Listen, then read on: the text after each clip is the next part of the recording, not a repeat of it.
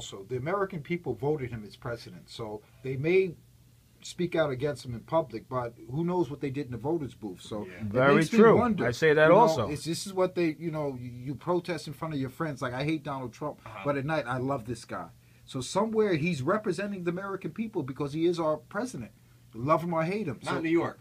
Not in New York. Not in New York. But at the end of the day, Thank God. His politics is something Welcome home. that's very awkward and unorthodox. Mm-hmm.